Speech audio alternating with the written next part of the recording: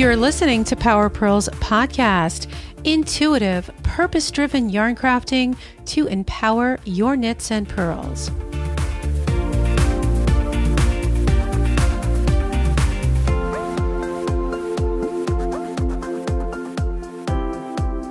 If you're ready to create a holistically balanced life and business that converges creativity with mindful living, and you're not afraid of making money, working hard, and have the drive to succeed, then sign up now for my free 30-minute business coaching discovery sessions by going to powerpearlspodcast.com/free strategy session. And if you sign up now, you'll actually be entered to win a live on-air coaching with me. So make sure that you check that out because you could get featured on the podcast. And so when you sign up, you'll learn some basic strategies and we'll see if working together is a good fit. So let me help you structure a comprehensive program to pave your creative business path. Again, go to powerpearlspodcast.com/free strategy session to sign up today. Before we get going with this episode, I just want to hop in here really quick because I know that you find value in each and every one of these episodes, and I know hearing them means a whole lot to you. So I actually want you to take this a step further.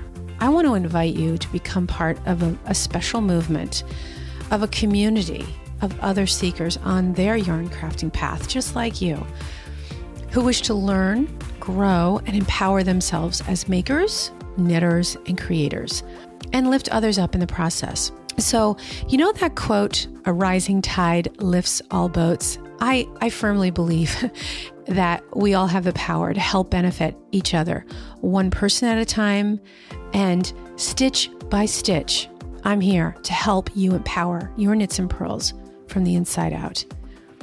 So I would love for you to check this out to see what the community is all about, because I know it's going to make a difference and it's going to transform your own yarn crafting journey. So visit powerpearlspodcast.com/community and get details as well about a special gift that I'm offering when you join the community by May 10th. All right, so on to the episode, and I hope you enjoy.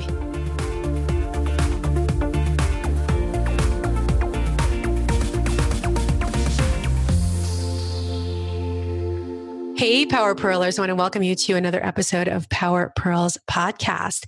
Today, I am joined by Alison Green, and she is with the Berroco design team. And so we're going to be chit-chatting today about the Knitter's Planner. She has a design in the planner, and also Berroco is one of the featured yarn companies as well.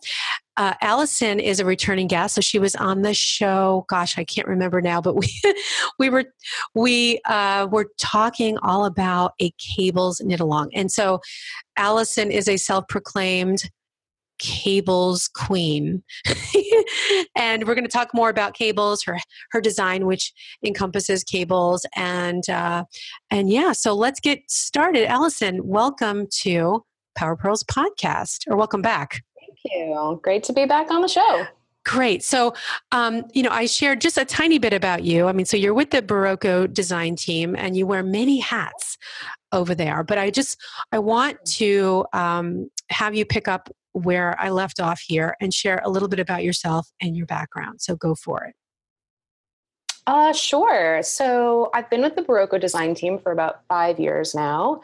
And I love my job here because I get to do a lot of different kinds of work, which kind of uses a lot of different parts of my brain. So I get sort of the creative design side of things and the technical side of things, and then the more sort of administrative side of things, managing the flow of what happens here. And so that's all really great. Before I came to Berroco, I had been an independent designer and a technical editor freelance for several years. And I'd been teaching knitting since like the dawn of time, since the really since the 90s, actually. When I was in college in the 90s, I was already knitting, and like not that many people were knitting at that point, especially not a lot of young people. Yeah.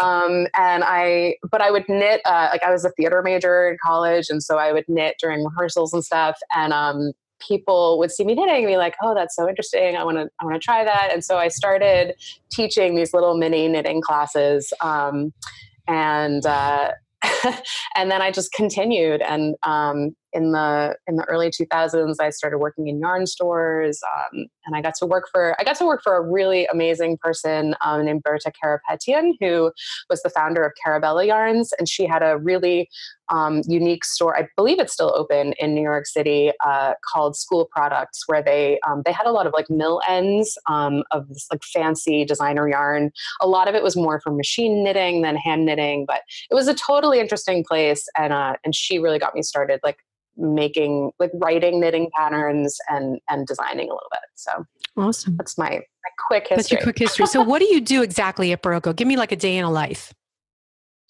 Day in the life. Well, it's really seasonal. So, because we release our fall winter collection at the end of June, and our spring summer collection at the end of January.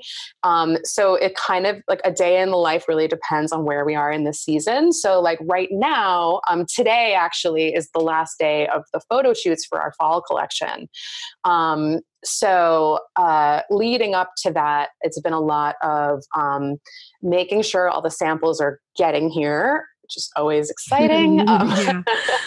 And a little terrifying. And then, as the samples come in, it's sort of evaluating, like, did this come out the way it was supposed to come out? Do we need to fix anything? And then like blocking the projects and things like that. And keeping a big spreadsheet of everything, all of the pieces in the collection. So the fall winter collection, like this fall winter collection has 6 booklets of 6 patterns each, and then 4 PDF only collections, which have 4 PDFs each, 6 and 6, 4 and 4. And, and then we also have a free pattern every week. So we had to get a bunch of those knit ahead of time so we could get those in the photo shoots.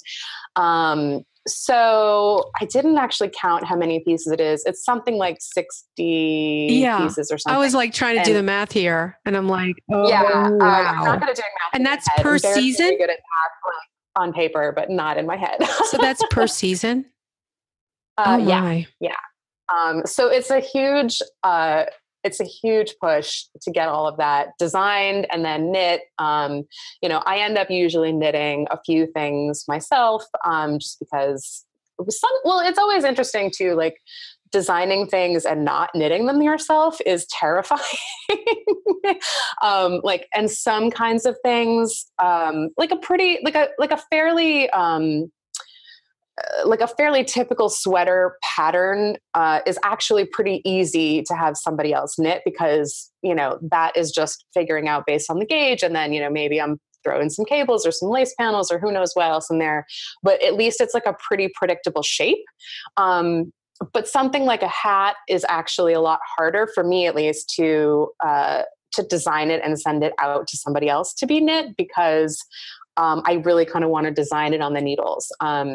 So, and actually we'll get into more my design for the knitter planner, but like that one, I have a sample knitter knitting that for me. I didn't, because of the timing of it right in the middle of our season. I was like, I can't knit this myself. I have to send it out.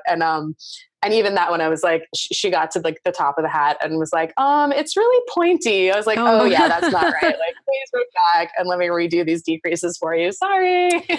Yeah. So luckily we have some really good sample knitters who are very patient with us. Oh, that's great. And I know that learning, like in the very beginning when I was designing, it was so like to design on the needles, you have so much more control. But if you send it off to someone, you have to trust that what you do on paper makes sense. Like you can actually think in 3 dimensions or say, oh yes, I know how that's going to behave when I do this, that, or the other thing. And I think that just comes with like experience, right? The more you do that type of thing. So gosh, what are the logistics like to make 60 patterns happen? I mean, it's like, because that's a lot. I mean, it's so, it is a so lot. do you have a Yeah. series of sample makers, and like, so how do you really organize yourself to make that happen? I mean, it's really, I live and die by my spreadsheet. Oh yeah. Yes. Thank goodness for So it's, spreadsheets. yeah, it's all about the spreadsheet, making sure and I work really close. So our design director, Amy Christophers, she is the one who assigns all the pieces to all of us on the design team, and she does a bulk of the designing herself. And so, really so she and I communicate a lot, and, we work together on the spreadsheet. So she'll fill in, all the colors. She's started helpfully putting in, especially with new yarns, making sure she puts in like what the color number, and then like what color it is. Like, this is the red, because, just to avoid sending out the wrong color, things like that. There's a lot that can go wrong. And most of the time we're able to roll with like little mistakes, but, there have definitely been things that have happened in the past where I was like, oh, that's not the color I meant. Those colors got those numbers got transposed, things like that. So it's just a lot of details, really. And kind of keeping it all straight. It's a lot. We have, Amy and I both mostly write our own patterns, and send them out to the knitters. And it's just a huge push to get them all written. And then we also have, someone on staff, Brenda York, who, writes a lot of and kind of writes the final versions of the patterns that go to our technical editors. But it's really, the knitters are amazing, because they're, the patterns, there's not enough time to have the patterns have them tech edited prior to the knitting. So it's really just a first draft that maybe one of us has had time to quickly like check the math on. But, they're definitely like, one of the things that I always am emphasizing with all of my sample knitters is like, please ask questions. If something seems like it's not working correctly, like it's not doing what you thought it was going to do, like just ask me, because we do make mistakes. And it's an arduous process for sure, getting it made. So what do you, yeah, stuff happens, so what do you love most about being part of the Berroco design team? Oh, wow.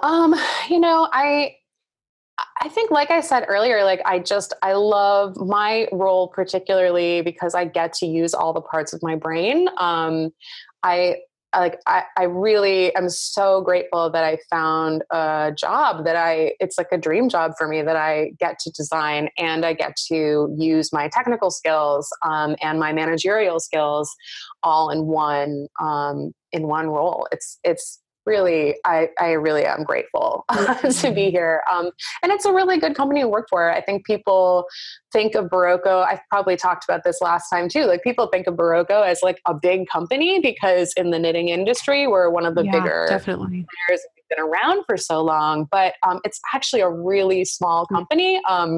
There's like 5 of us on the design team. There's 3 people in customer service. There's like a small handful of people in the warehouse. And then the owner is Warren and Caroline Wheelock, and their executive assistant. And that's pretty much the whole company. So it's, and it's just really good people. Mm-hmm. Really good people. I love you guys. So how does your personality play a role in your work?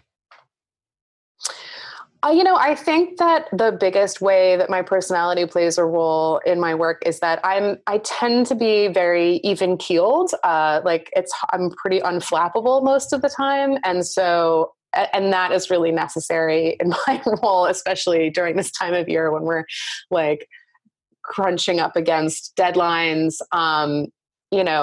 Like I get stressed out, sure, like anybody, but I'm able to keep a level head, and that's really helpful. Mm-hmm. So what are your favorite designs? Like the things that you the elements that you like to include in designs?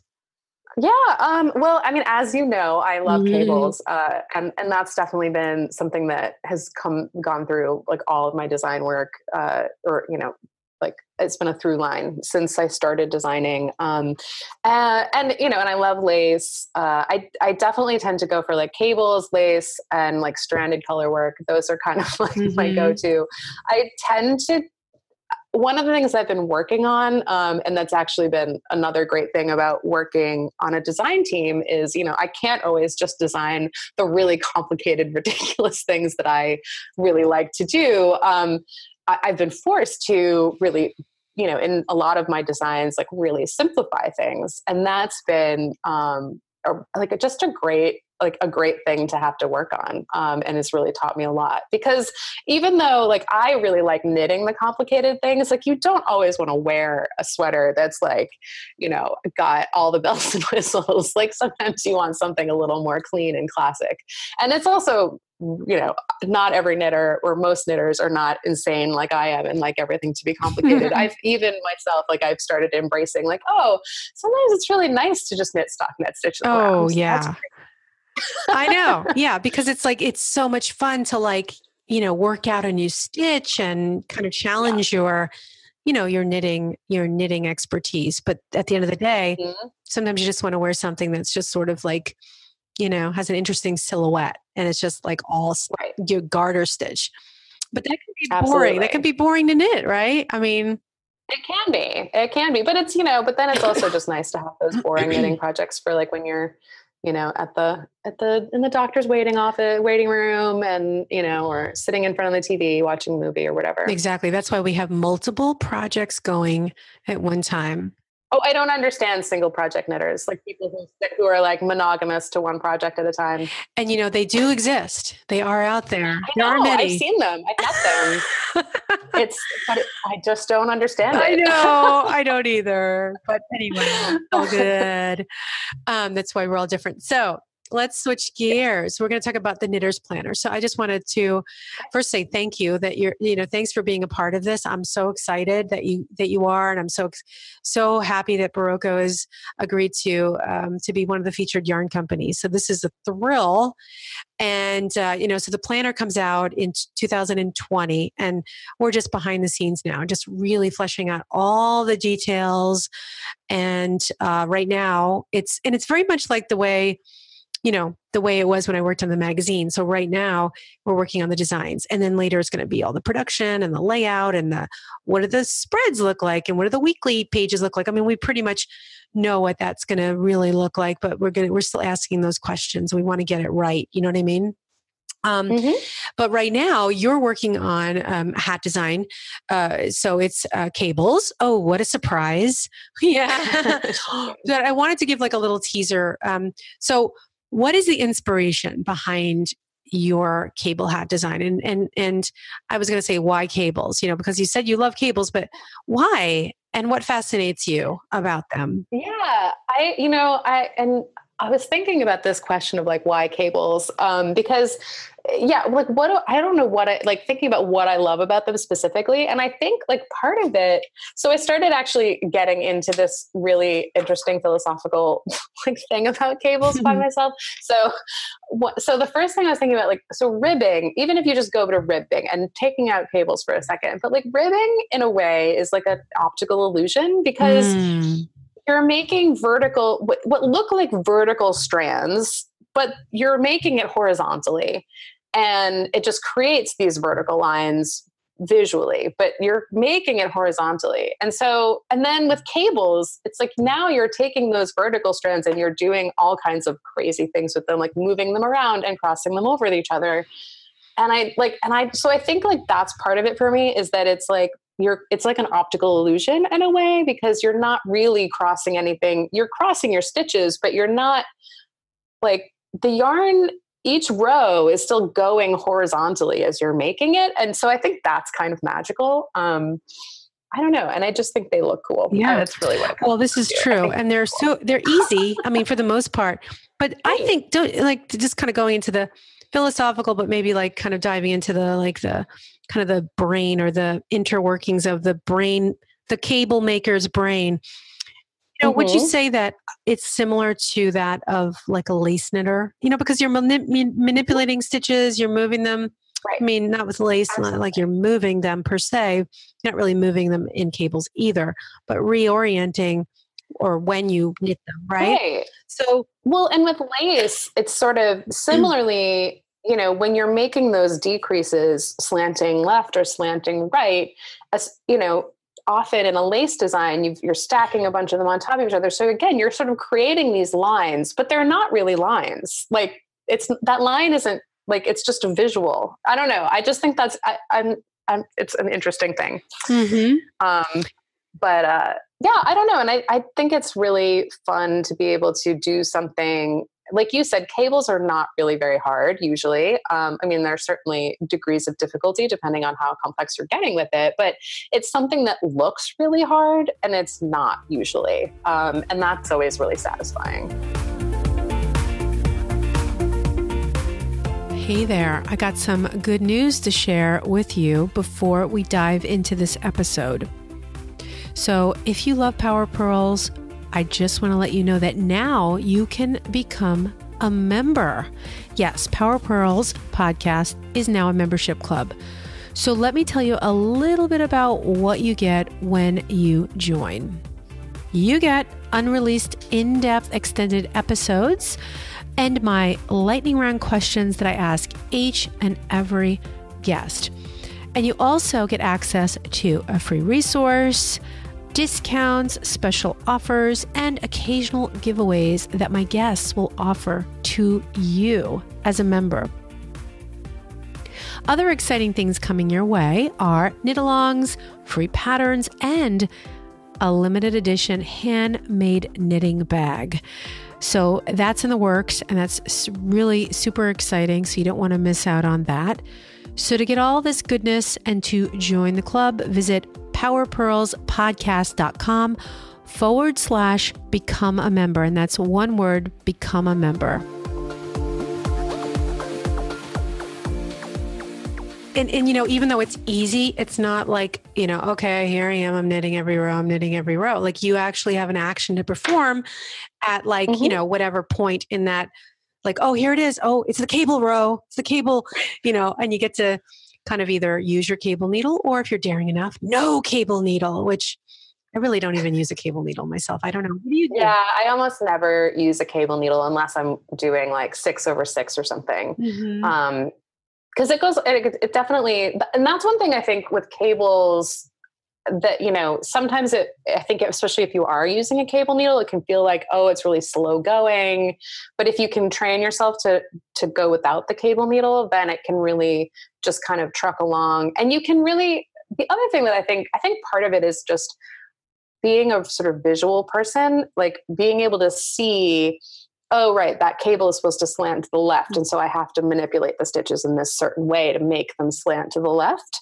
That's kind of a good little brain workout. Yeah, totally. And also, when you're not using a cable needle, those stitches, they kind of lock in place. They're not going to go anywhere. And I think it's sort of like a safety blanket to use, the cable needle, I think, to a degree. Excuse me. I am getting over a cold, as you know. So it's like every now and again, I get this like, sorry, I had to clear my throat. So the hat that you're designing is like a slouchy, like a simple taste of cables. And that's why I thought it would be a good idea to do this as a hat instead of like a sweater or like a big project, because, a lot of the people that are going to be introduced to the Knitter's Planner, there's going to be a range of skill, there'll be novice knitters, there'll be some experts, there'll be the intermediates. And I think that we're only going to have a handful of designs, of patterns. And we want to be able to give options for, like in your case, we've got this beautiful hat. They get to taste the cables. And then if they want, they can work a 2-color cable, which might be like, that's crazy. But no, it's like a lot like, I like to consider it a lot like mosaic as far as the way you're using color, because you're never managing more color you're never managing. If you have two colors, you only have to worry, or however many, you only have to manage one color per row, right? So on the right side of the work, when you're going to work that cable, if that's, I'm trying to think if, I guess it depends on where you're, if your background is the contrast color. But can you just talk a little bit about the Yeah, well, I think I'm actually doing it a little bit differently than what you were. Sorry, that's one way of doing it. But anyway, please elaborate. That is one way of doing it. The way I'm doing it is actually more like a blend of intarsia, sort of, and so you're basically, so if you think about your cable having like strands, like the strands of like if you think of a rope cable, you've got like one strand going over another strand, right? So the way I like to do it is if you have a background color, and then you have that strand is just a separate piece of yarn that's another color. So you're still, and it's actually very intuitive because you're always like knitting the stitches that are the color, like you're knitting with the color that the stitches are, if that makes any sense. So it's not hard intarsia and it's not hard like stranded knitting because you're always just keeping the same color on the same stitches. And it doesn't end up being like annoying intarsia where you've got like bobbins all over the place because you're only using that strand for a couple of stitches at a time, you can just kind of take a break, like a yard or so strand of yarn, and use that. Oh, that's exciting. So I can't wait to try it out because I haven't worked color cables that way. I did it kind of the other way that I was mentioning because, I actually haven't done it that way, but I've seen patterns that use that technique. That's really cool. I think it depends on how you're incorporating the color because one of the design that I did where it was let's say the color, the cable was like one solid color, but then the background, I kind of did a garter stripe, so to speak. So it was the two colors. Cool, yeah. You know what I'm saying? So I kind of blended both colors. Oh, I love that. So that was kind of a different fun way to do it too. Okay, cool. Absolutely. So that is a little taste of what's going to come. Okay. So let's talk a little bit about your own personal planning system of choice, because I really like to ask this question because everybody has their own way of doing it. And I think this is because I've been doing live videos, for the Knitter's Planner. We just started doing them and this is going to be a topic. This is a hot topic. So are you a digital kind of a gal or are you a pen to paper planning person or are you a hybrid or do you use a hybrid of both?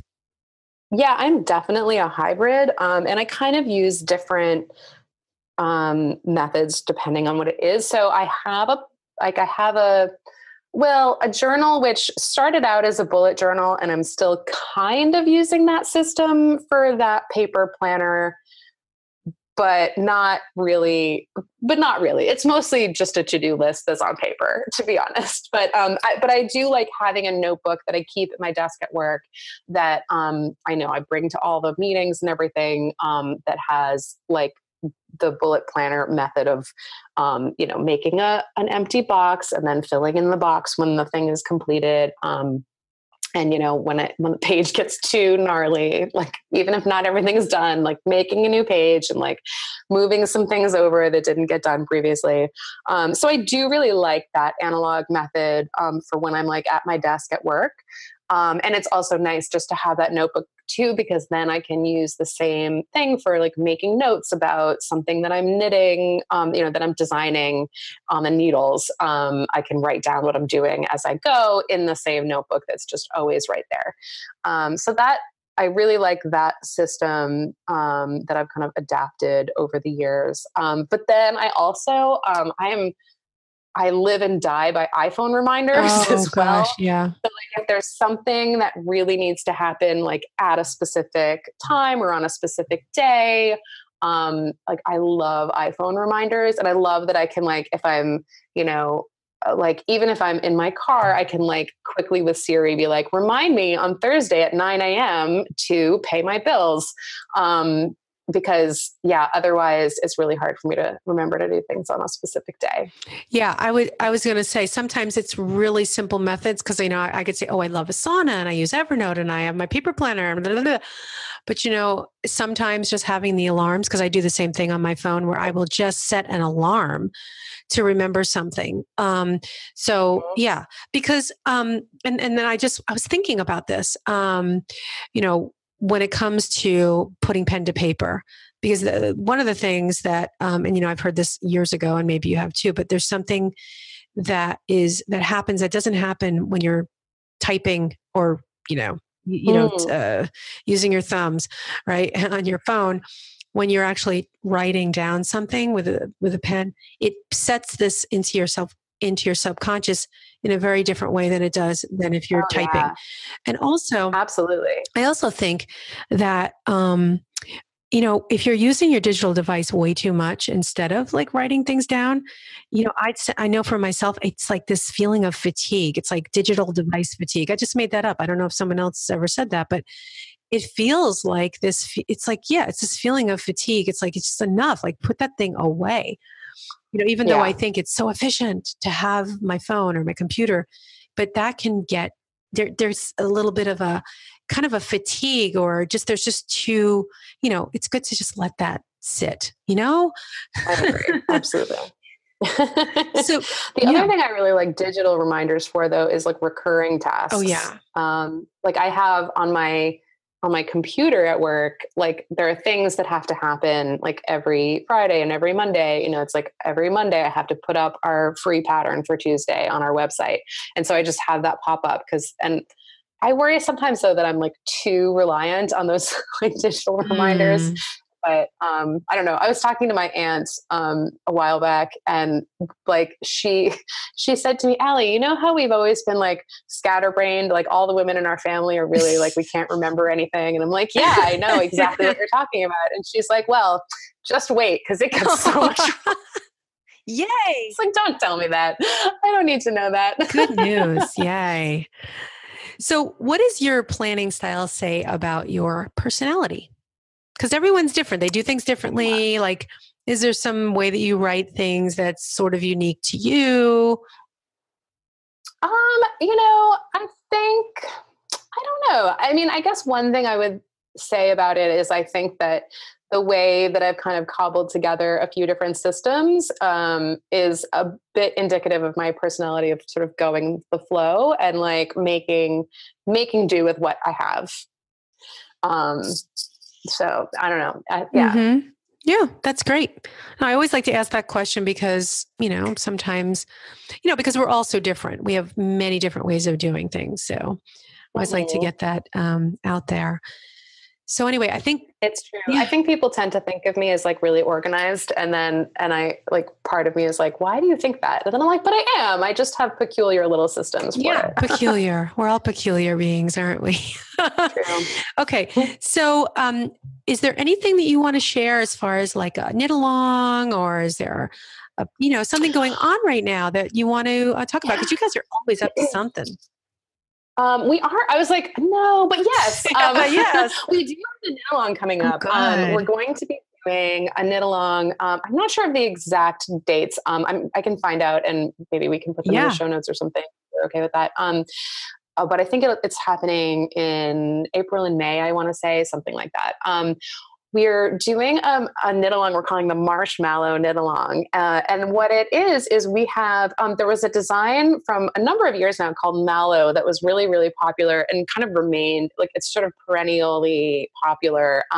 It's a cardigan with this beautiful lace back.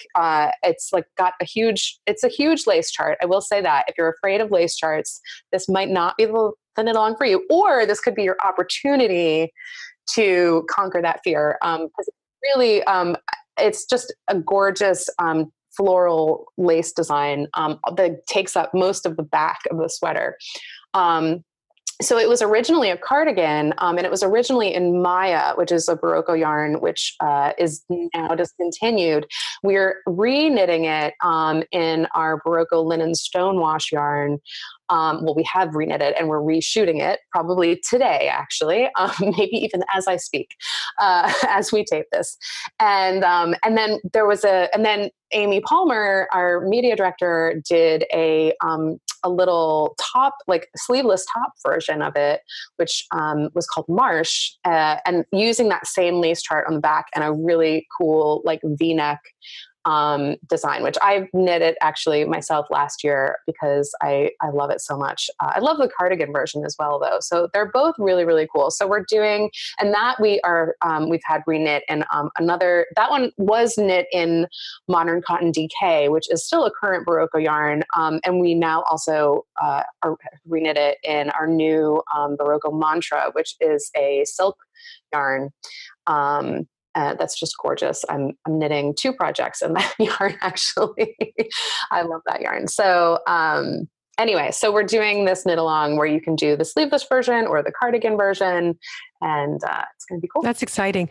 So, you know what, I was sitting here thinking about all the things that I've made, all the Berroco patterns I've made. And when I think about my successful project completion, I think everything that's, sweaters, especially finishing a sweater and wearing it and being like, yes, I did this.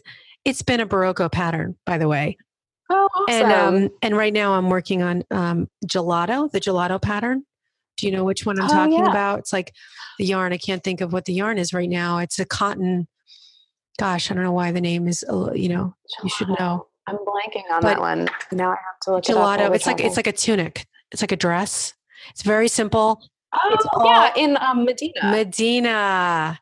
Yeah, it's all, garter stitch. And I'm sorry, I'm just saying, going back to the whole kind of garter stitch, I need another design or need another project with that too, because sometimes I'm like, okay, I need variety, but it's one of those designs that you just so want to wear. It's like, because it's really practical, and because it's like a dress kind of tunic, it's like great for like the beach, or I don't know. It's just, it's just, I can't wait. I can't wait till it's done. I'm super excited. Oh, great. Yeah. That is a really cool piece. Yeah. I like that one. So great. So how can people find out about the knit along? Can they go to Berroco.com, or like where's the best ways to find out is either to sign up for our email newsletter, Berroco Knit Bits, which if you go to Berroco.com, you can sign up at the top of I think it's basically any screen you go to on Berroco.com has that newsletter sign up. We'll definitely be promoting it on the email newsletter, on the Knit Bits, and then also in our Ravelry group, Berroco Lovers on Ravelry. That's kind of mostly where we host the knit along, the kind of where we have discussion and links to any like relevant blog posts, things like that. It will also be on our blog. We'll be promoting it on Facebook and Instagram. We're at Berroco Yarn on all the platforms. So, wonderful. Yeah. Well, Alison, this was a lot of fun, and thank you so much for joining me today. Absolutely. Always a pleasure to chat with you. So please say hello to the Amy's and Warren. And so we will, we'll be in touch soon. I'm so excited that you're part of the Knitters Planner. So it's great to be a part of it. Thanks for inviting me. Well, I hope you enjoyed my enlightening conversation with Alison. And definitely be sure to check out the show notes for this episode, because there's an exciting giveaway happening over on Instagram for some Berroco knitting kits. So all you need to do is go to powerpearlspodcast.com/103 for all the details about the tag and follow giveaway that's happening right now. So it's happening right now. So you have to go over there, and then you'll go over to Instagram, because that's where you'll have to enter for your chance to win. So hopefully you're going to be one of those lucky winners. So I just want to wish you the best of luck, and thanks for listening. See you next time.